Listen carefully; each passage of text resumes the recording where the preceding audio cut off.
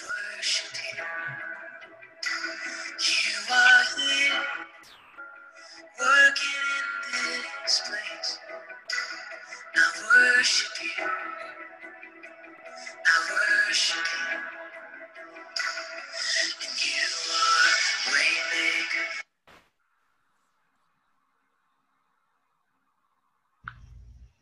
Miracle worker, promise keeper, light in the darkness, my God, that is who you are.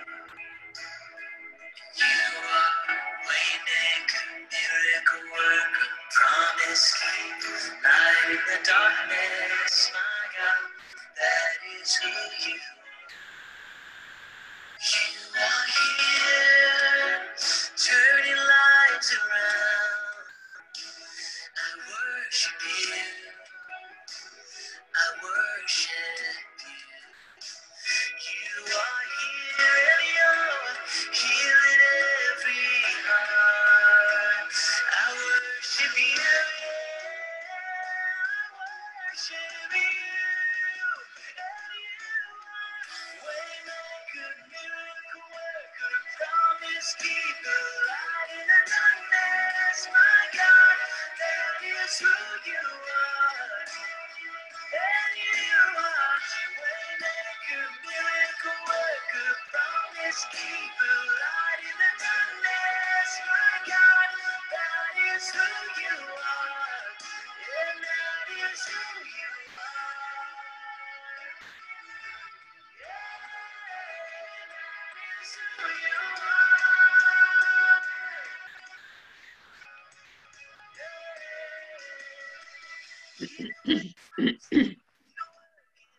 Even when I don't feel it, you're working. You never stop. You never stop working. You never stop. Jesus, you are waymaker, miracle worker, promise keeper, light in the darkness, my God, that is who you are. Waymaker, miracle worker, promise keeper, light in the darkness, my God, that is who you are. And that is who you are. That is who you are.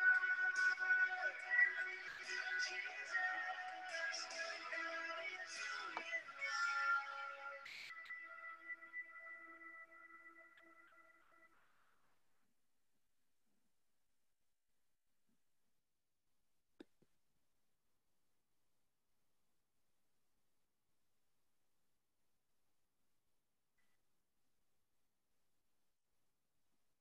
Dear friends, we gather in the name of the Father, the Son, and the Holy Spirit.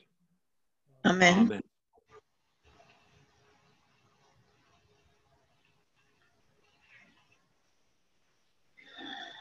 We journey and talk together through the unknown of stay-at-home orders and invisible COVID-19, in addition to realities of racism and fires and storms, plus our regular life cares and challenges. A little more than usual, we are reminded that the Lord is here as we grow alongside of us, teaching us to live in the divine name. We are prisoners of hope. The Lord be with you. And also with you. O righteous God, our merciful Master, you own the earth and all its peoples, and you give us all that we have. Inspire us to serve you with justice and wisdom, and prepare us for the joy of the day of your coming. Through Jesus Christ, our Savior and Lord. Amen. Amen. Amen.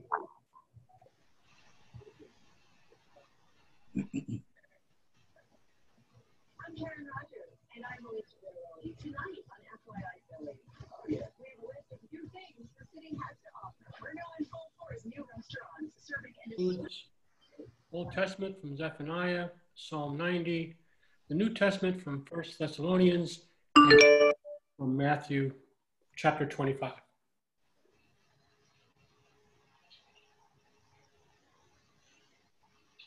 I'm getting there. Okay. Our first lesson is from Zephaniah chapter 1, verse 7 and 12 to 18. Be silent before the Lord God, for the day of the Lord is at hand. The Lord has prepared a sacrifice and has consecrated those who are called. At that time I will search Jerusalem with lamps, and I will punish the people who rest complacency on their dregs, those who say in their hearts, the Lord will not do good, nor will the Lord do harm. Their wealth shall be plundered, and their houses laid waste. Though they build houses, they shall not inhabit them. Though they plant vineyards, they shall not drink wine from them.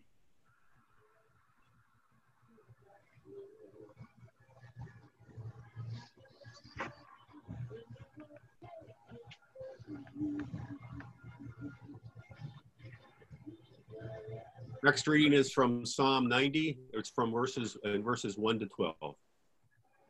Lord, you have been our refuge from one generation to another. Before the mountains were brought forth, or the land and the earth was born, from age to age, you are God. You turn us back to the dust and say, turn back, O children of earth. For 1,000 years in your sight are like yesterday when it is past, and like a watch in the night. You sweep them away like a dream. They fade away suddenly like the grass. In the morning, it is green and flourishes. In the evening, it is dried up and withered. For we are consumed by your anger. We are afraid because of your wrath. Our iniquities you have set before you, and our secret sins in the light of your countenance. When you are angry, all our days are gone. We bring our years to an end like a sigh. The span of your life is 70 years, perhaps in strength even 80. Yet the sum of them is but labor and sorrow, for they pass away quickly, and we are gone. Who regards the power of your wrath? Who rightly fears your indignation?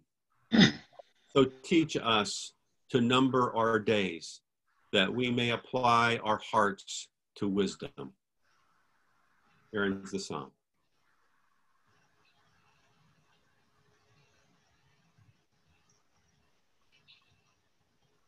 The second lesson is from 1 Thessalonians, the 5th chapter, and it begins the first verse. Now, concerning the times and the seasons, brothers and sisters, you do no need to have anything written to you. For you yourselves know very well that the day of the Lord will come like a thief in the night. When they say, there is peace and security, then sudden destruction will come upon them as labor pains come upon a pregnant woman, and there will be no escape. But you, beloved, are not in darkness, for that day to surprise you like a thief. For you are all children of light and children of the day. We are not of the night or of darkness. So then let us not fall asleep as others do, but let us keep awake and be sober. For those who sleep, sleep at night, and those who are drunk, get drunk at night. But since we belong to the day, let us be sober and put on the breastplate of faith and love, and for a helmet, the hope of salvation. For God has destined us for wrath, not for wrath, but for obtaining salvation through our Lord Jesus Christ, who died for us, so that whether we are awake or asleep, we may live with him. Therefore, encourage one another and build up each other, as indeed you are doing.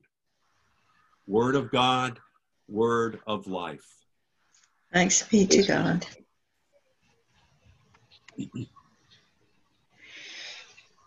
Let us pray. O God of power and love, we give thanks for your unfailing presence and the hope you provide in times of uncertainty and loss. Send your Holy Spirit to kindle in us your holy fire. Revive us to live as Christ's body in the world, a people who pray, worship, learn, break bread, share life, heal neighbors, bear good news, seek justice, rest and grow in the Spirit.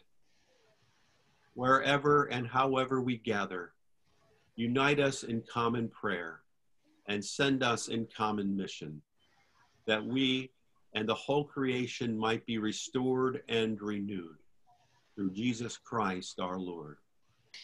Amen.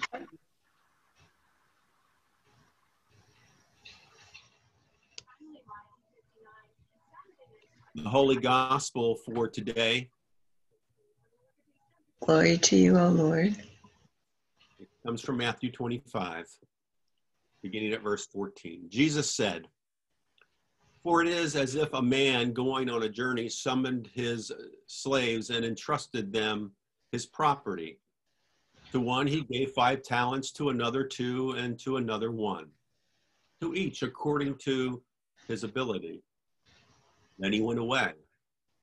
The one who had received the 5 talents went off at once and traded with them and made 5 more talents. In the same way, the one who had the 2 talents made 2 more talents. But the one who had received the 1 talent went off, and he dug a hole in the ground and hid his master's money. After a long time, the master of those slaves came and settled accounts with them. Then the one who had received the 5 talents came forward, bringing 5 more talents, saying, 'Master, you handed over to me 5 talents. See, I have made 5 more talents.' His master said to him, 'Well done, good and trustworthy slave. You have been trustworthy in a few things. I will put you in charge of many things. Enter into the joy of your master.' And the one with the 2 talents also came forward, saying, 'Master, you handed over to me 2 talents. See, I have made 2 more talents.' His master said to him, 'Well done, good and trustworthy slave. You have been trustworthy in a few things. I will put you in charge of many things. Enter into the joy of your master.' Then the one who had received the 1 talent also came forward, saying, 'Master, I knew that you were a harsh man, reaping where you did not sow and gathering where you did not scatter seed. So I was afraid. And I went and I hid your talent in the ground. Here, you have what is yours.' But his master replied, 'You wicked and lazy slave, you knew, did you, that I reap where I do not sow and gather where I do not scatter?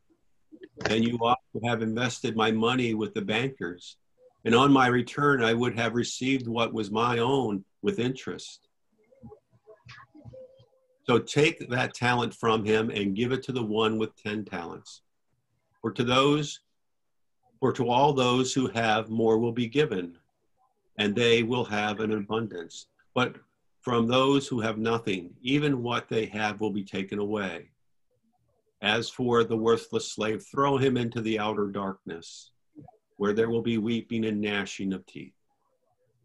The gospel of the Lord. Praise to you, O Christ.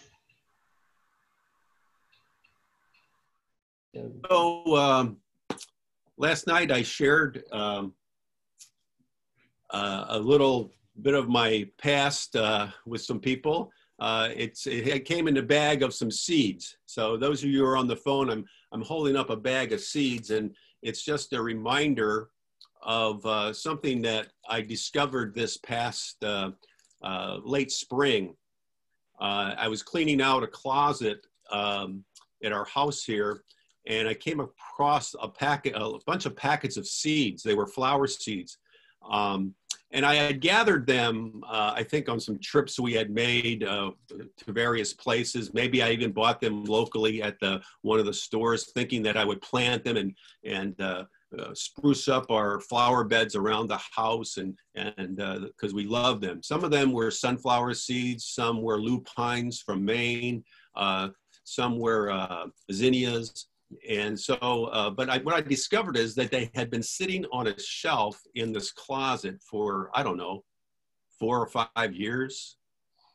Maybe you kind of do the same thing at times. You get something, you think this is going to be great, and you kind of put it on a shelf and you don't use it. Well, I thought that this year would be the year. So after I found the seeds and we cleared out a space in our yard, we decided just to have a whole area that would just be assortment of flowers. And so this year, after taking down what I thought I would use 5 years ago, I finally planted them in the ground.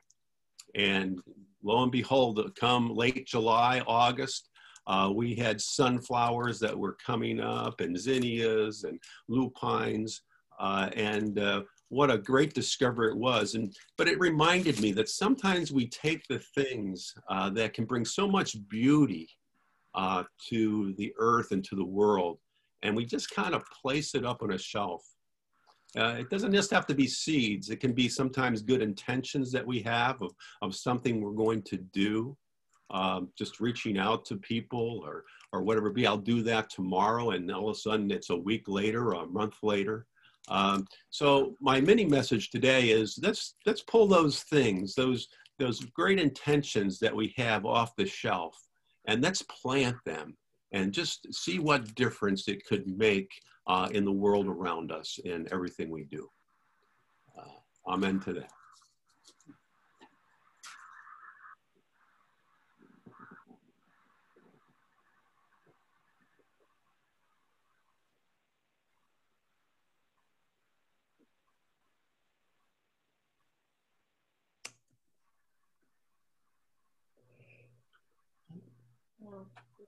Okay, it is time for the sermon. I think last night we did the hymn before, but today we're going to do the sermon before the hymn. This is an interesting parable from Jesus today.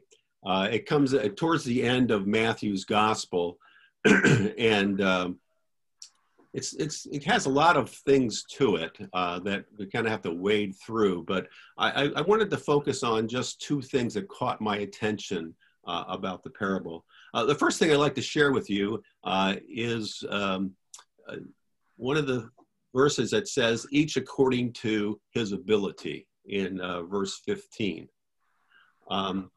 A number of years ago, I was down in Waco, Texas at a conference, and I had a friend down there from one of the congregations I served, and he's a rocket scientist.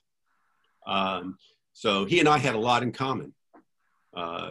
That's a joke, guys. So anyway, when I was down there, he invited me to come and to take a tour of SpaceX down around Waco, Texas. And so one day when I had some free time in the afternoon, I went over and met with Todd, and he began to take me on this tour of the SpaceX plant down in Waco. There was big rocket engines and all kinds of things we were walking by. And about 10 minutes into the tour, my eyes began to glaze over, and I had not a clue what he was talking about anymore. It was beyond my ability to understand him anymore. I loved the tour and everything about it, but it didn't take long for me to somehow not get it. And so there is something about this idea of understanding what's within our wheelhouse. What are our abilities? We can identify interests that we have, things we're good at, the gifts that we're gifted with that we can use throughout our life. And so this beginning of this verse 15, each according to his ability. In short, I think the master assessed the ability of each of his servants and gave what he thought each one of them could handle. Now, That's pretty important in the passage. He just doesn't willy-nilly give everybody the same. He understands there's a certain amount that each one can handle. And so he goes about doing that. And so find out that the parable is not only about the abilities that they have, but that also the master is willing to gift his talents to them when he goes away. The passage doesn't say there was any strings attached to them, that basically they could do whatever they wanted to do with these talents. The passage also is in a group of parables that starts at the beginning of chapter 25. And the very beginning of chapter 25 says this: the kingdom of heaven will be like this. So I think we need to understand when that's a setup at the beginning of chapter 25, that this parable is trying to teach us something about what the kingdom of heaven is like. And so one of those pieces is about our own abilities. What do we possibly could we do to offer to be part of the kingdom? And so those are important things to understand. The master understood the abilities of those servants, and he gave a proportionate amount of the same gift to each of them. One of the things that I always like to think about is what are they given? What does this mean to us now? And so we begin really quickly to understand that if we use pre-inflationary kinds of tools to figure out what he gave, to the first servant, he actually gave equivalent to today's inflation about $1.2 million. This is not chump change here. This is significant gift giving by the owner to the servants. The second one, he gave 2 talents, which is equivalent to about $400,000. And then to the third one, he gave that 1 talent, which is about $200,000 with inflation. The first servant went, the one that got $1.2 million, he went and he doubled it. So look out, Mr. Beos, that this guy had something on the ball. He went and he traded, and he could do some really good things with what he was given. The second one did the same thing. He doubled what he was given. But that third servant, he was overcome. He was overcome by fear. And so that giftedness that he was given by the owner, he just took that, and we're told he dug a hole and put it in the ground. Kind of our equivalent to taking a gift and putting it in a can and setting it up on a shelf, waiting for the owner to come back. Just fear-driven. So this first part, this idea of understanding our abilities, is, I think, an important one. What are the abilities that are given to us? What do we have that we can offer out into the world? Perhaps the work that we do or did, or even in this time when we seem to be under so much stress about the world around us right now. Maybe it's just having the ability to bring comfort to someone with words, or to listen to someone who is so stressed out by what's happening, to offer some kind of ability to them to understand who they are in this kingdom of God. The second part that I wanted to draw out of this passage for today was this idea that what happens with the servants, that they can either be motivated by the gift that they're given by the owner, or they can be paralyzed by it. And we can see that kind of playing out in the passage itself. We see real quickly that those first 2 servants, they go gangbusters, and they take the gift that they're given, and it does not paralyze them. It motivates them to go out and do something good with what the owner has given them. But that third one, that third servant, he couldn't see what was given as a generous gift by the owner. He could only be paralyzed by the fear of maybe messing up or not doing things Sorry. well. And so we find it very interesting, at least I do, in the passage that when the owner comes back, what he offers is for those who have somehow understood their ability and what they could do with what is given to them. He says, enter into my joy. Just think about that, to take the things that we are good at, to take our abilities, whatever they would be in your life, in my life, and to somehow extend them out into the world as the owner would want us to do. And then we understand that we can be invited into the joy. Remember back at 25:1, this is what the kingdom of heaven is like. Then all of a sudden we're invited into that joy of what the owner has offered. I remember years ago when I was serving in Reading at Hope Lutheran Church. Before I got there, there was a parishioner who died right before, about a couple months before I got there. And she lived in a very small row house just down the street from the church. And when I got there and all the dust settled, she had given to the church just about just shy of $1 million. Wow. And so we had this, we had to figure out what to do. And so what we decided is that we would set up an endowment, and that we would only use the interest off the money to do mission work in our neighborhood and in the world at large. Within 10 years, the money doubled in that account, and we were able to do some spectacular things with that money that was given by this little woman who lived in this little row house that you would never have guessed could gift this. She gave us the ability as the church to do incredible things in the neighborhood, in the city, and also way beyond ourselves in the world. So what do we do? You and I, what do we do with the abilities that we have? Can we name them? Can we look at ourselves and say, this is an ability that I have that I can use in the world today? It can be simple things. It can be complex things like my friend Todd, who is a rocket scientist. But I think, and I truly believe, that each and every one of us are gifted with the ability that God gives us to do something good in the world and for the people around us in the created order. So what do we do? What happens when someone new walks into the church doors or comes on to a Zoom service like this?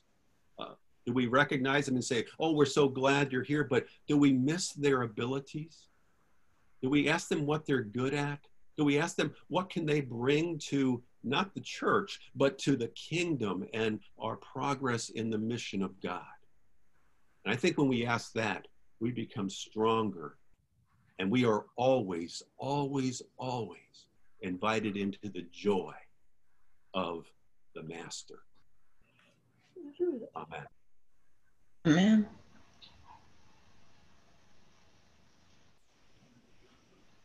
Now we'll have a hymn.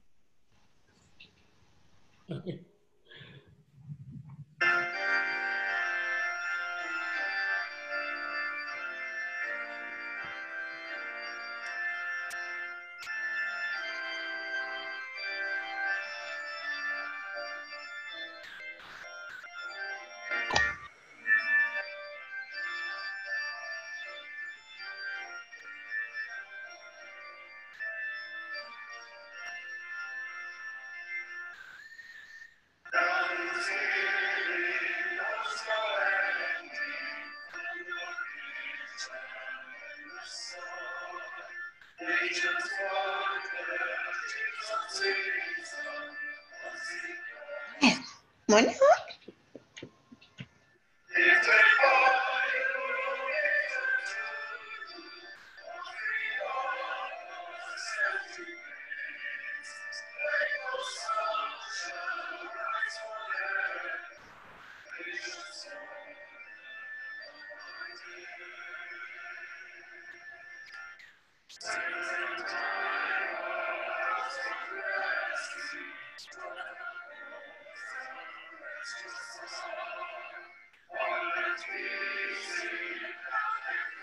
There you go, boy.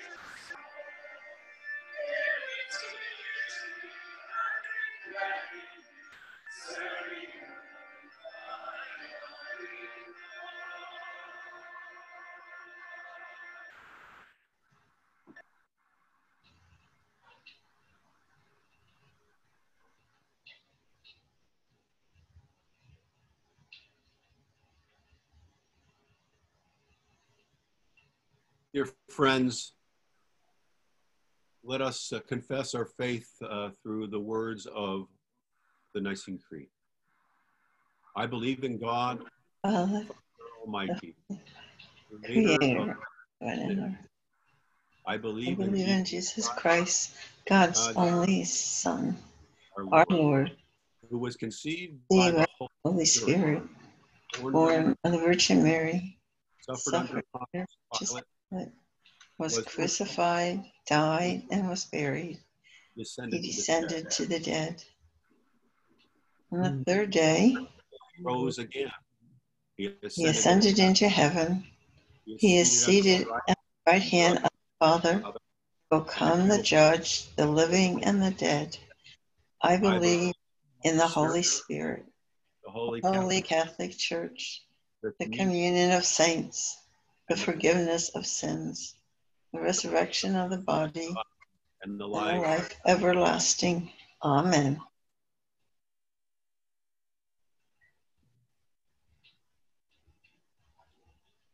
Dear friends, let us prepare our hearts for prayer at this time.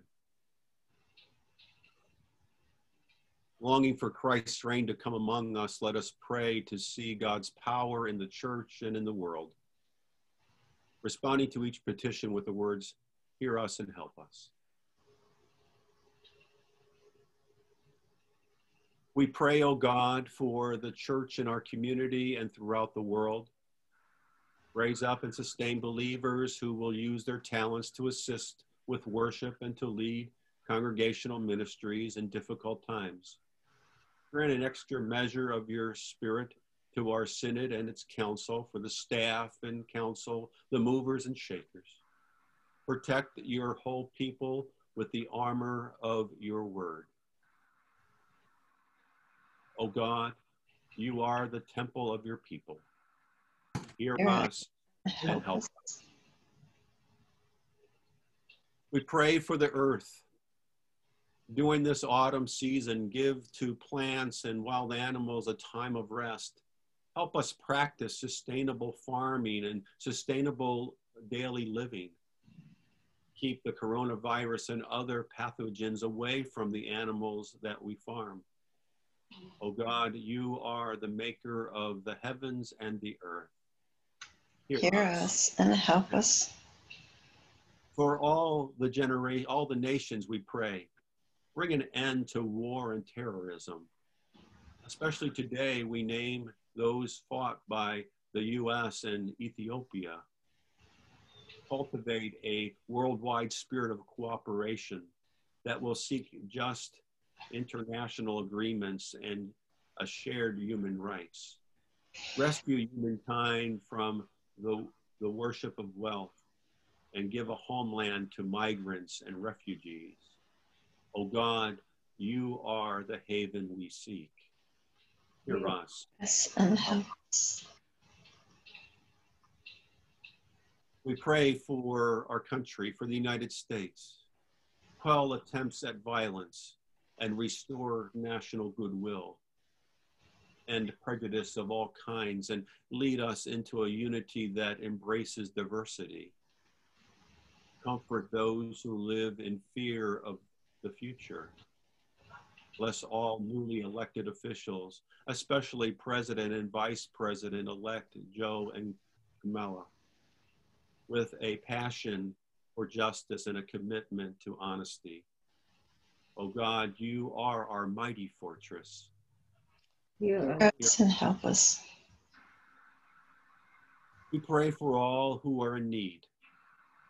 Visit with health and good medical care all the sick, especially the thousands who each day are contracting the coronavirus. Prepare a vaccine to save our world from the virus.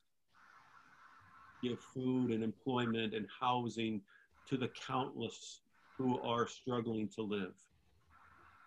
We pray especially this day for all preparing for surgery and those healing from surgery and hospitalization. For Pauline and Silky, for Bob and Norman, for Dewey and Jennifer, for Samantha, for Bill M., for Baldwin, for Tucker, for Karen, for Alos, for Jerry, and for Hong. We pray for those with chronic conditions. We lift before you Jim, Holly, Kathleen S., June E., Darlene H., Dorothy, Barbara and Mike S., Linda W., for Brian. For those on hospice and comfort care, we pray this day for Evelyn, for Anna Kay, and all those that we name in our hearts. We lift before you today the Bridges family. Surround them, Lord, as they struggle in the aftermath of a house fire. May they find comfort in those around them. Help where it's needed. Guide them in this time. We pray for Barbara and Ben, for Sandy S., for Shirley H., for June B., for Kelly R., for Doris S. We pray for Gretchen and Jerry, for Kathy M., for Nick P., for Kristen. We lift before you Elaine, Teresa, Bob, Shirley, Robert R., Anna, and Duke. We pray this day for Jay. We lift before you Matthew and Teresa, Chuck and Carol, Marcia Rose, Ann and Greg S. We lift before you Mary S. and for Mick W., Bob U., Darrell R., Sandy B. And the leaders and people of churches in transition. We pray your Spirit to move over them, over Advent and Calvary and Trinity. Oh God, you are our physician. You are our nurse. Hear us and help us.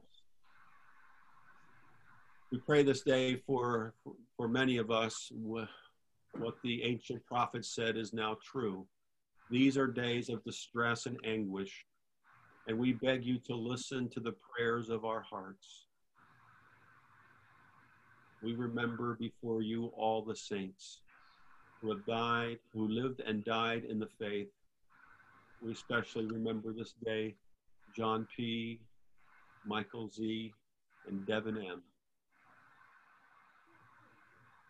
We also remember this day Michael W. on his birthday and all creatures great and small. And the end time bring us all into your peace.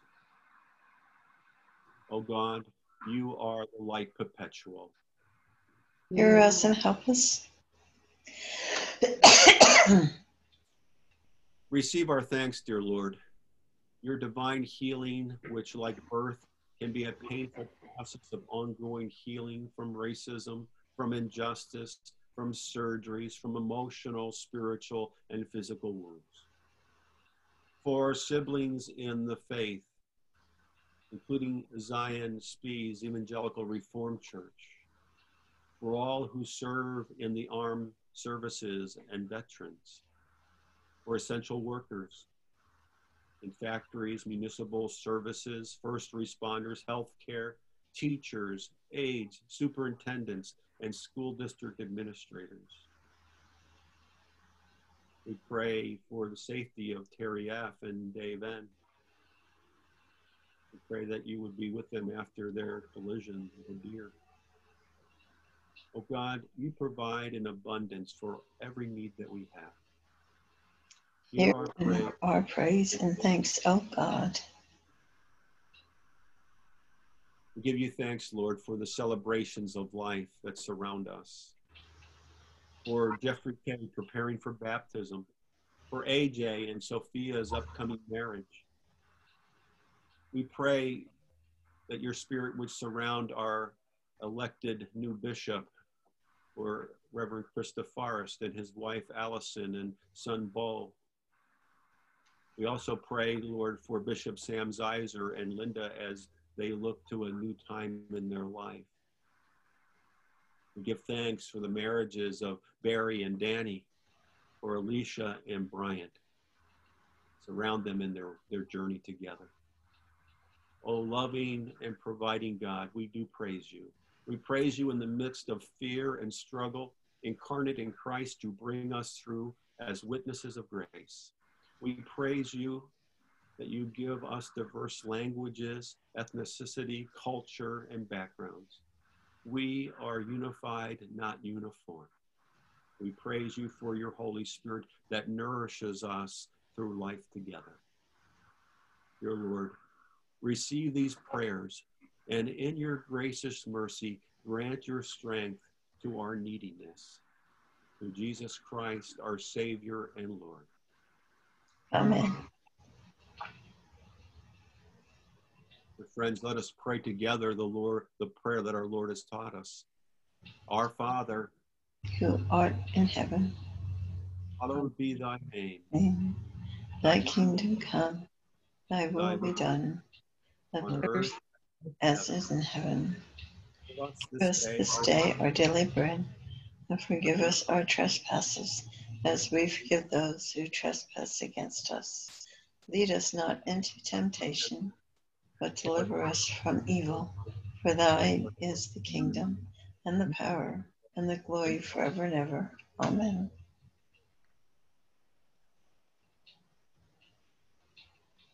God, the source of glory, God, the word of life, God, the spirit of truth, bless you all now and forever. Amen. Go forth into the world to serve God with gladness. Be of good courage. Hold fast to what is good. Render to no one evil for evil.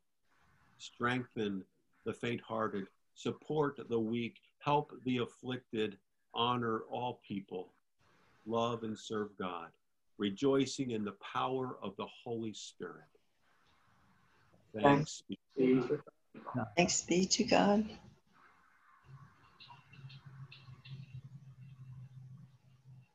Final hymn this day.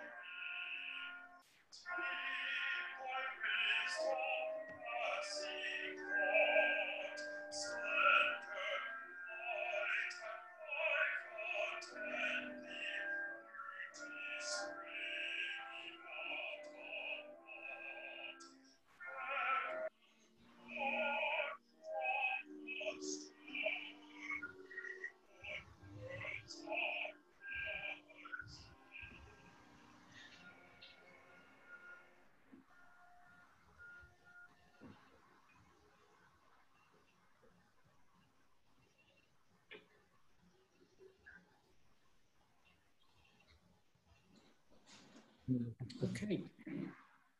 Hey, thanks, Roy, for that great hymn.